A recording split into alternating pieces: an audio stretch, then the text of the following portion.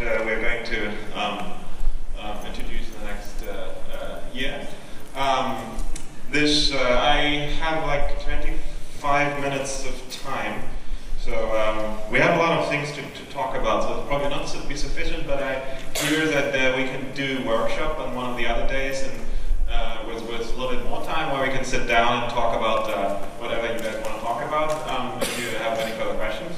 But anyway, in this talk I just want to cover a couple of really important major points to get you up to date and what's coming on the various distributions. Since basically all the distributions have now adopted systemd, as you might know, like regardless if you use Debian, like the next Debian version will be systemd, the next Ubuntu version will be systemd. Fedora has been using systemd for a while. RHEL 7 has released with systemd. It's pretty much everywhere systemd. There are only a couple of holdouts.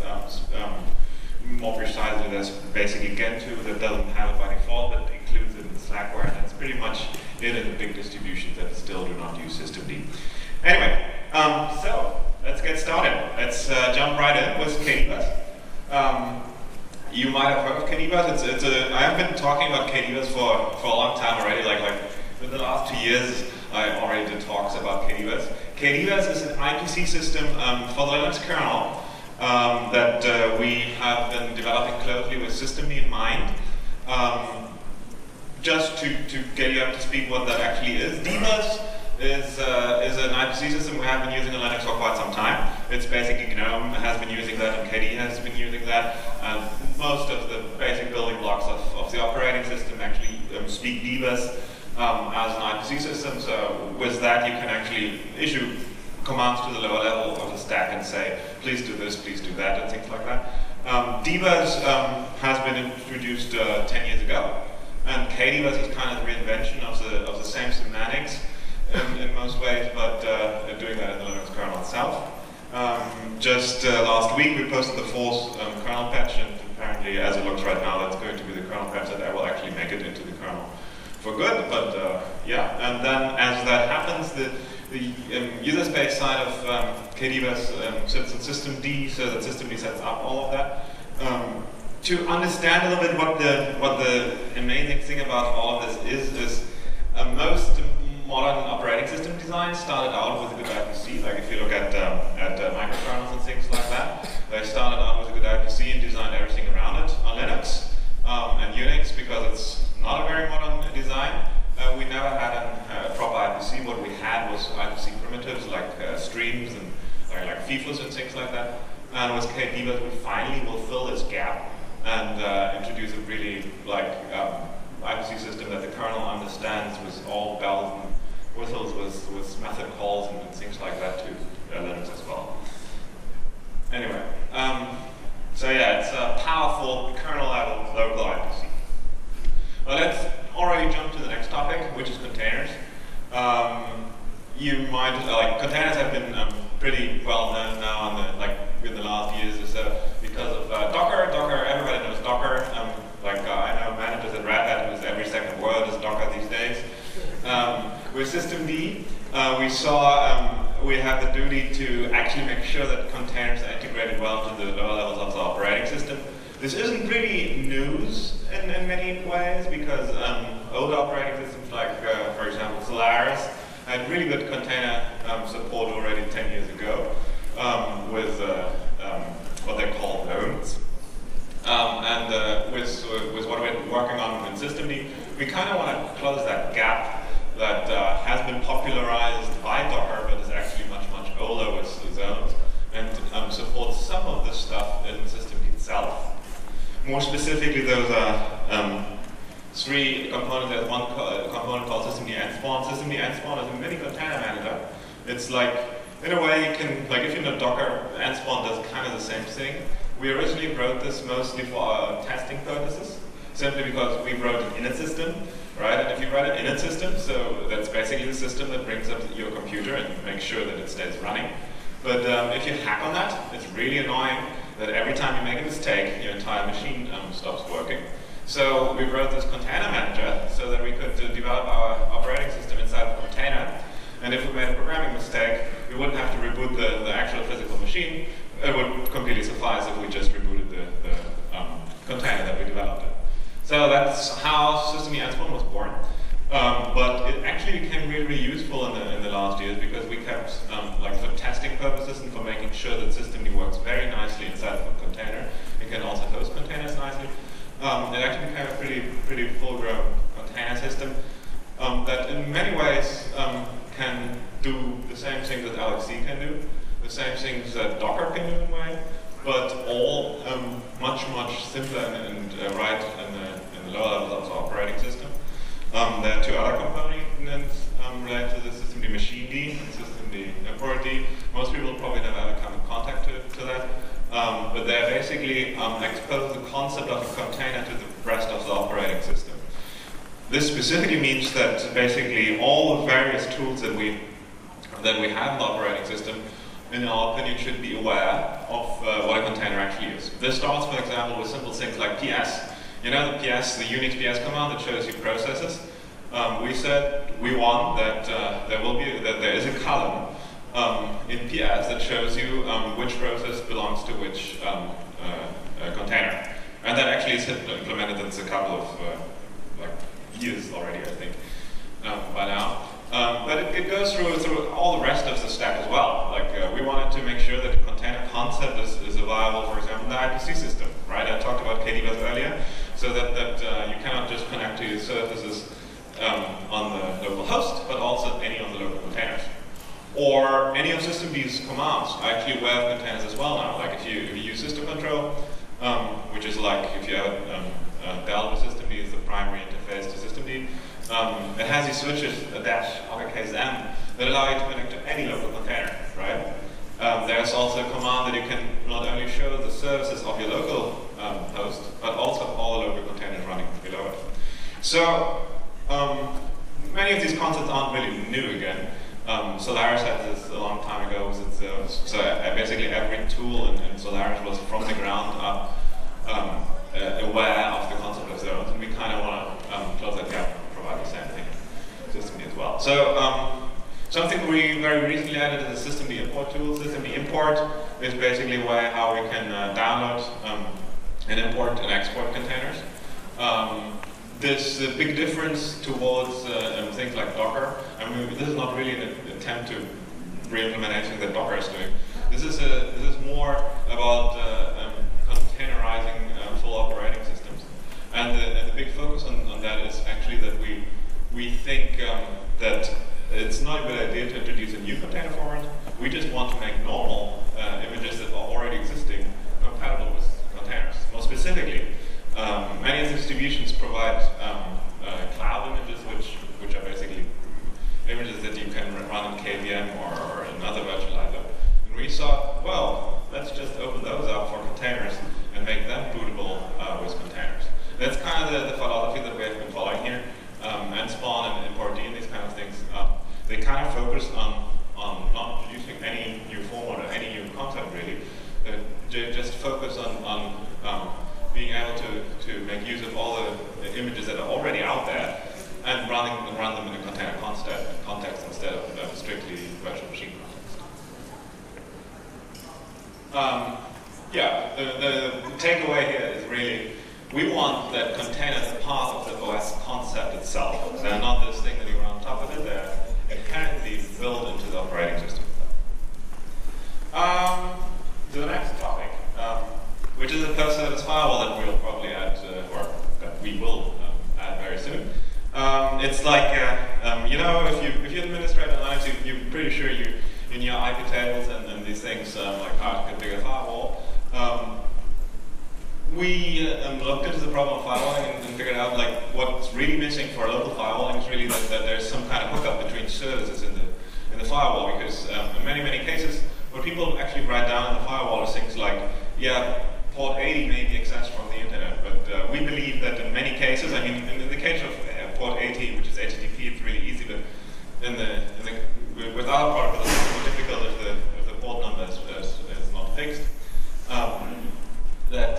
What we believe is actually that you probably want to express Apache shall be accessible from the internet rather than port 80 shall be accessible from the internet. So that it doesn't really matter which port is used anymore, but you actually can express inside of the firewall, well, it's Apache or it's MySQL or it's whatever else that's actually accessible. So something that we'll add very soon to systemd there is a post-service firewall, which basically, I mean, on one hand, we don't really want to be able to, like systemd is not supposed to be the place where you actually configure the full set of the firewall, but everything that we want to provide is a most basic connection between service management and firewall. So more specifically, this will boil down to one option, where you can basically say firewall equals accept, reject, deny, which do what you might think that it does. And also custom, and in the case of custom, what the effect will be is that all traffic generated by a service will actually be directed to a separate chain in IP tables, if you know IP tables so far. Anyway, the takeaway of this is that we kind of closing a gap there with local firewalling and services. This also has one nice side effect, is that we will actually be able to do traffic accounting per service. So if you do type system control status to see the status of a specific service, by using the firewall accounting functionality, we will then show you basically the individual traffic that specific services have generated, like incoming and outgoing traffic. It's actually kind of cool. Then another thing that we have been working on, and that we'll continue working on in this year, is systemd networkd. We believe, like the way we define systemd nowadays is basically the systemd should contain all the most basic building blocks that the vast majority of systems require. We believe that network configuration is one of them. A year ago, so we added this component systemd networkd, which is basically a network management solution that we think is a lot smarter than the previous ones. Like we sit down and try to figure out what we actually want from a network management solution.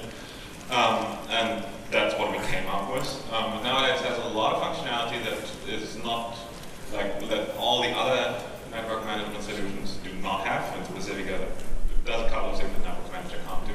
On the other hand, there's also a lot of things that network manager can do that we can't.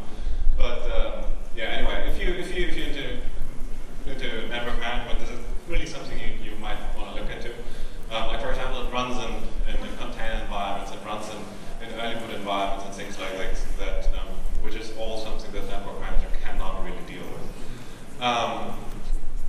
We have been, like our philosophy with systemd networkd is really that we don't want it to be this thing where things are glued together with shell scripts and things. We want everything nicely integrated with proper APIs and C and bus APIs. So this had the effect, like for example, because we figured out that basic things like DHCP, for example, we didn't want to glue the existing implementations together that don't really integrate that nicely.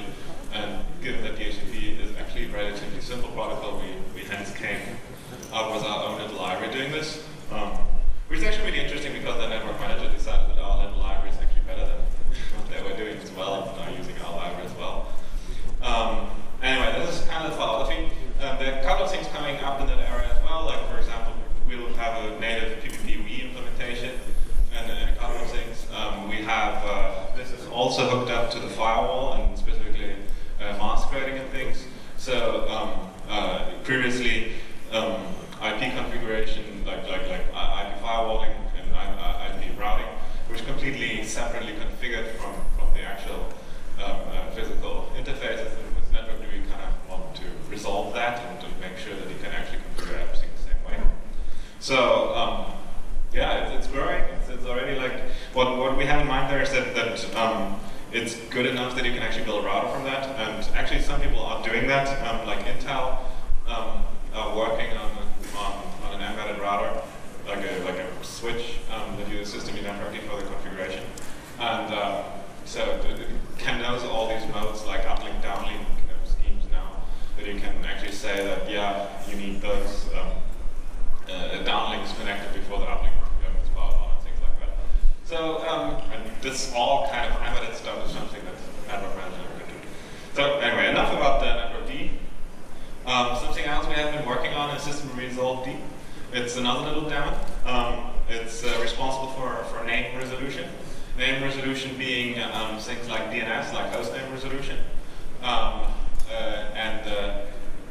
Like the rationale why we wanted to do this is basically that previously in Linux, basically every single application would do its own DNS requests inside of its own process, which is a certain level of security sensitive simply because every single process that you run implements a little bit of a DNS stack and nothing is really cached. So our intention with resolved really is to have a local, a small local daemon that can do DNS resolution and can cache things, and also does fundamentally a couple of things that previously were impossible. More specifically, it has support for actually multi-homed hosts in a smart way. Like the traditional problem being there, like on my laptop, I'm connected to the Red Hat VPN, but I'm also connected to my local LAN.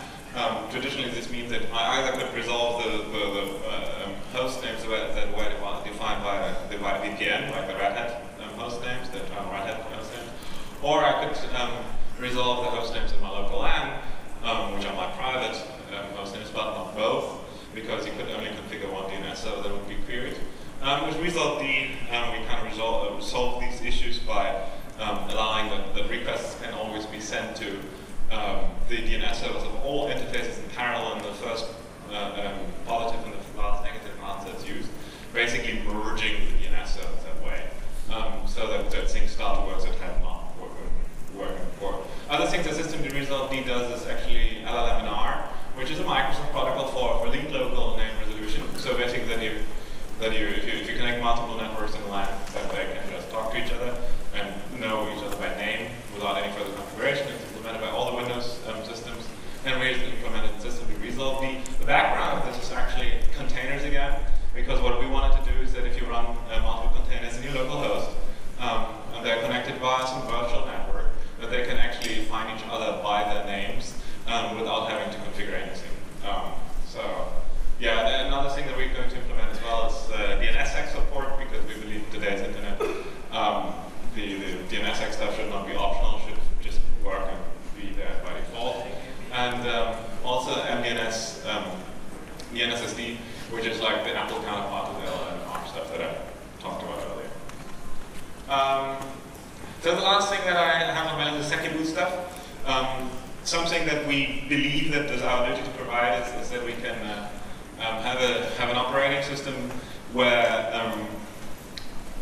you have a trusted path where every software, all the software that runs in your system is verified, and nobody can modify the system without you knowing it. This is particularly relevant in a post-Snowden world where data centers can't be trusted anymore because the NSA or whoever gets access, like physical access to machines, can manipulate the operating systems, and the operating systems would just work as before and nothing would notice that they have been manipulated.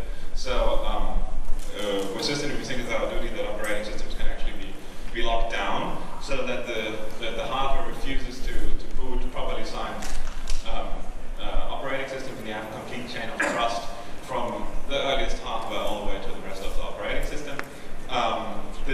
Making use of UEFI secboot. UEFI secboot has a bit of a bad reputation in the open source community, because so far it was always marketed as something how Microsoft wanted to be nasty to Linux. We think it's actually a great opportunity for Linux, because